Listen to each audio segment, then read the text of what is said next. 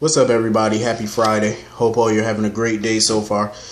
Getting into this episode of GH. First of all, let me say this. I am getting sick and tired of Jax, Carly, and everybody else not putting respect on Maxie's name. And the reason I say that is because I'm tired of them kissing Nina's ass, buttering her up, telling her how the Ava cover, getting Ava on the issue, was Nina's idea, was her brainchild. No, it was not. No, it wasn't. It was Maxie's idea. Maxie had to work like hell to convince Nina to be on board with the idea. Nina may have put the work in as far as convincing Ava to get on the cover and stuff like that, but this was Maxie's idea. Like, they need to stop giving all the damn credit to Nina. She doesn't deserve that accolade because it wasn't her idea. Furthermore, when Hayden and Jax was sitting at the table together and Hayden was like, what's so hard about believing that her and Jax could be together or something like that? And he said because his heart was somewhere else. Please tell me he's not still pining away for Carly. Please tell me. No. Listen, when Carly and Jax were sitting there, he was drinking his champagne. She had her water or whatever. You could obviously you could still see the chemistry between them. And I do feel like Jax and Carly still have chemistry. I believe that. But I don't want them back together.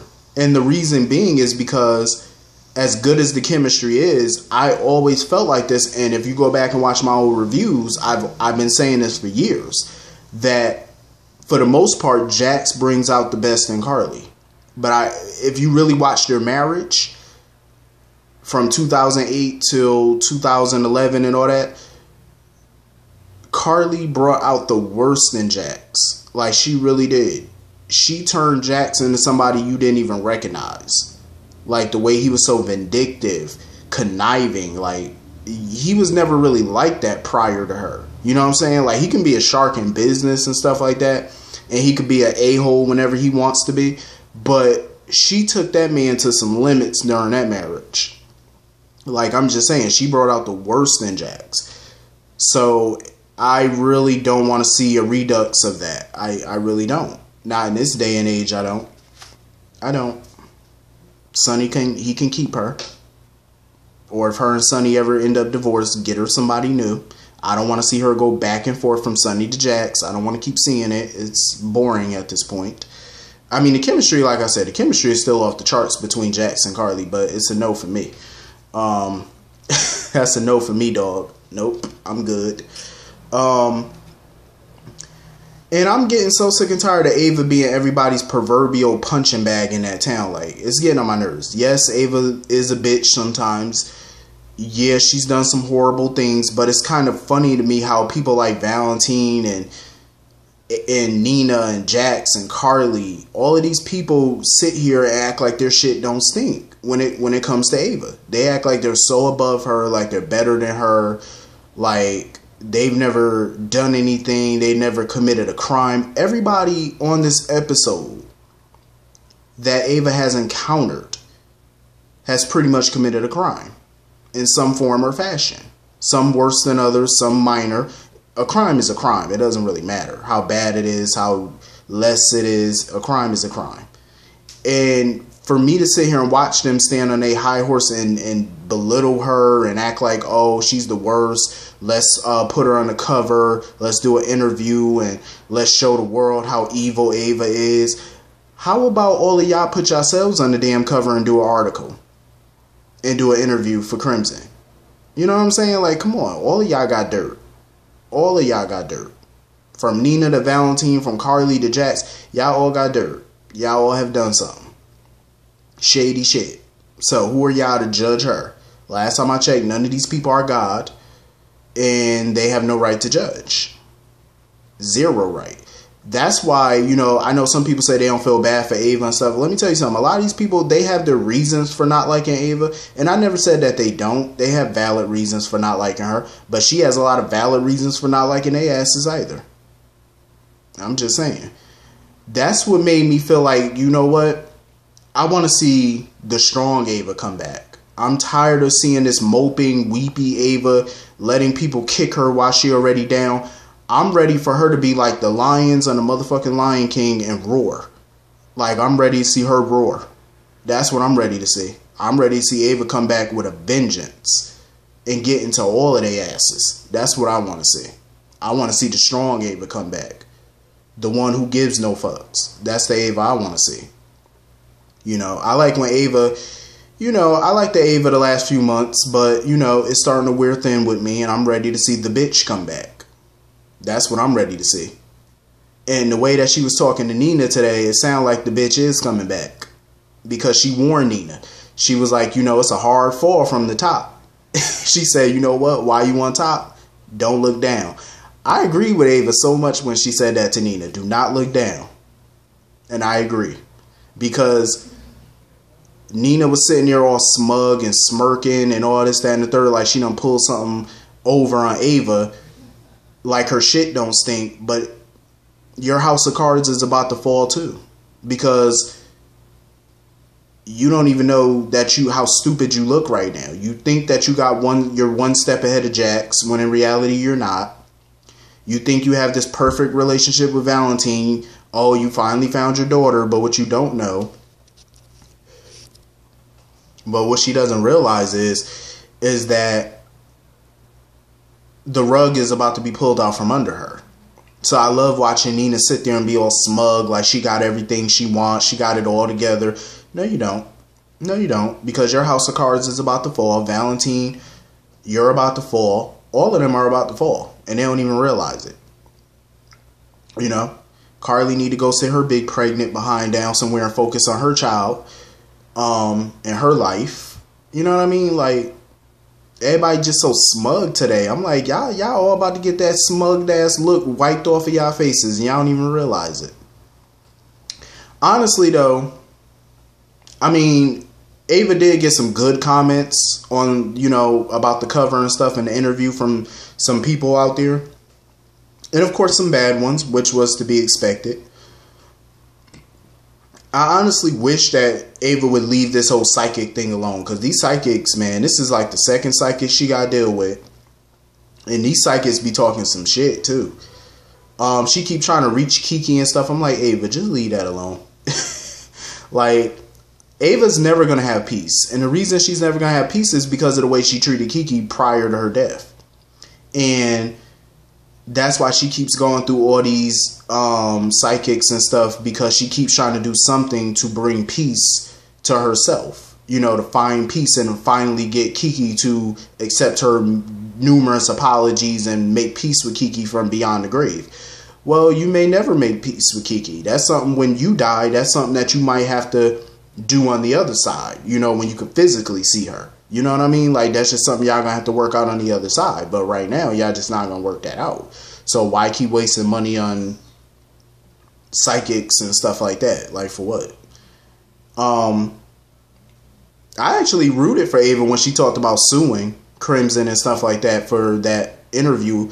But at the same time, I thought about it and I'm like, technically, Ava can't sue. Because if you remember the contract that she signed, she gave Crimson and Jax total creative control over the interview.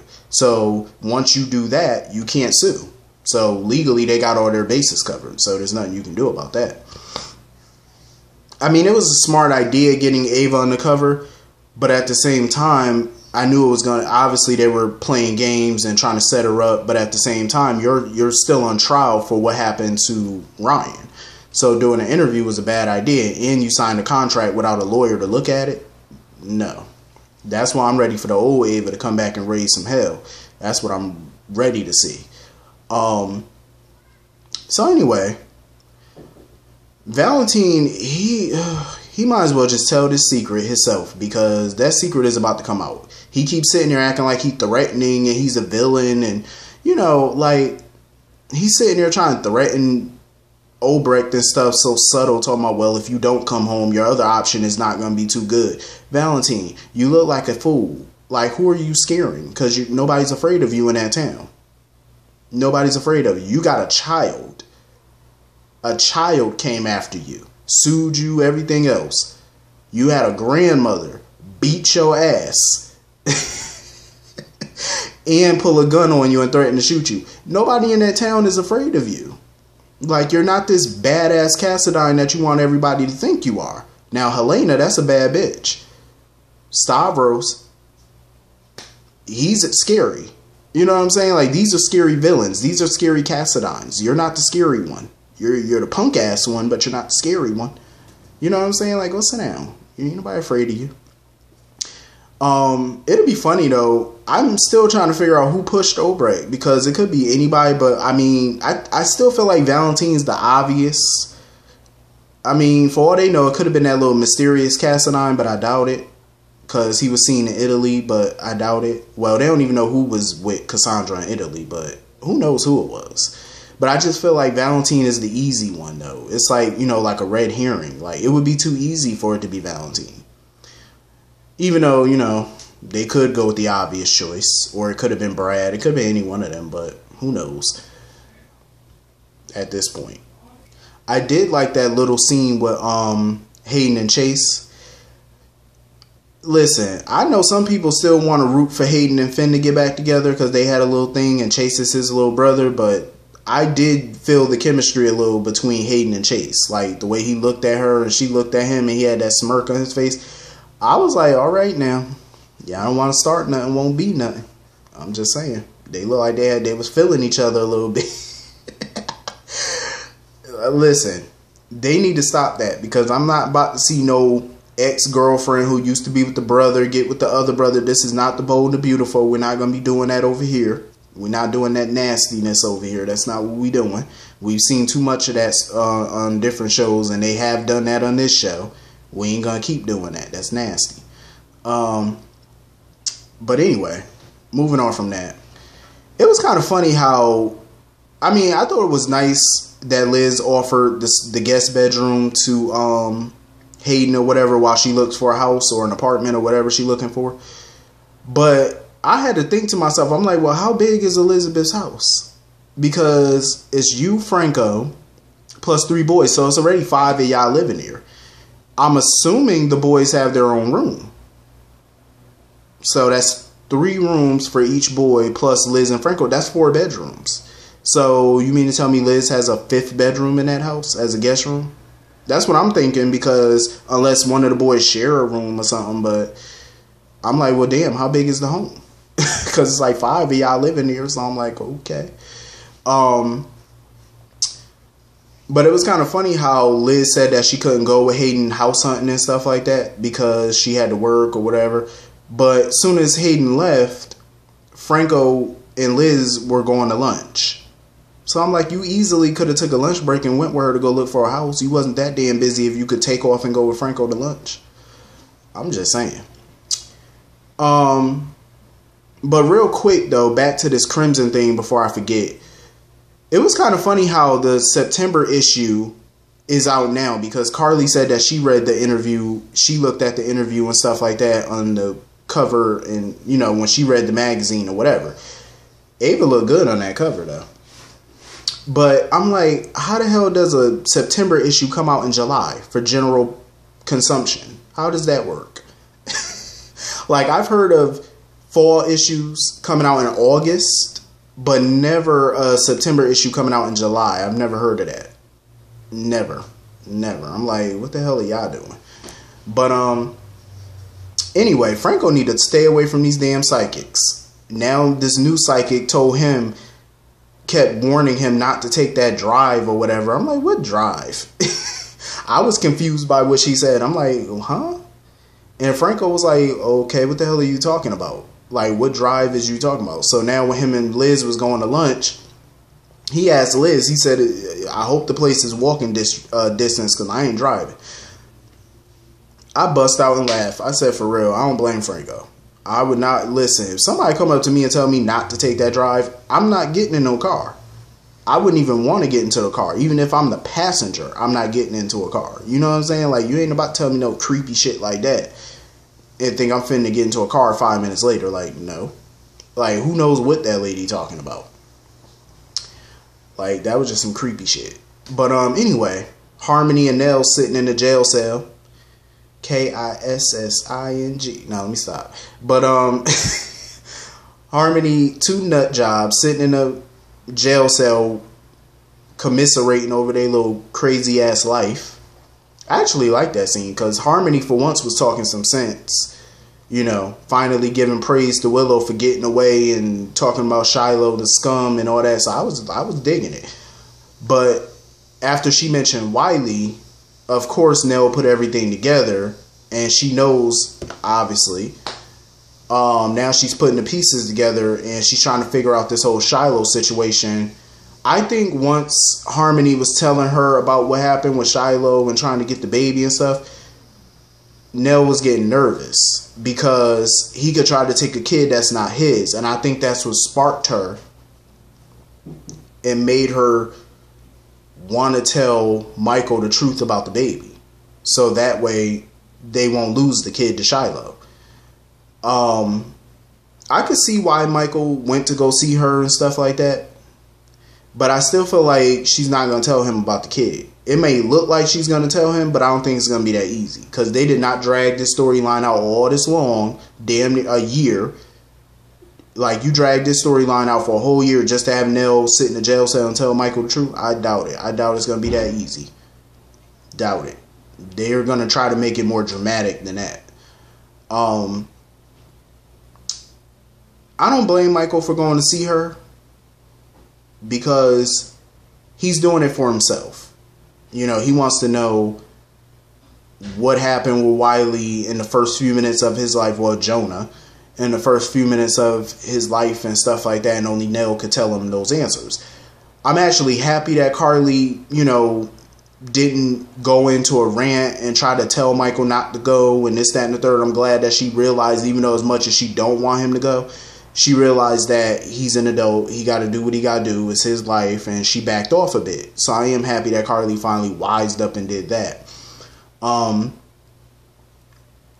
But ain't nothing good going to come out of this. Because you know Nell. She's a master manipulator and she plays games. But I do like Nell to an extent because she does raise a little hell when she come around. And she keeps people on their feet. But we all know Nell gonna play games. She gonna drag this out too. We already know. I'm just ready for this baby stuff to be over. Like, I've been ready. Since it first happened, I've been ready. I'm just like at a point where, can we move this shit along, please? ASAP. Nina thinks she's so damn smart though, trying to ask Carly about Jax and stuff like that. I'm like, Nina, you're losing. Go sit down. You lost this round. You're not gonna get no intel. Her inviting Jax, she thinks that she's being strategic and stuff, but you're really not. It's not wise, and you're playing games. But anyway, this was a decent little episode though. I somewhat enjoyed parts of it. But hit the comment section, let me know what y'all thought about today's episode. I will see y'all all later. Hope you have a great day, have a great weekend. See you all Monday. Peace.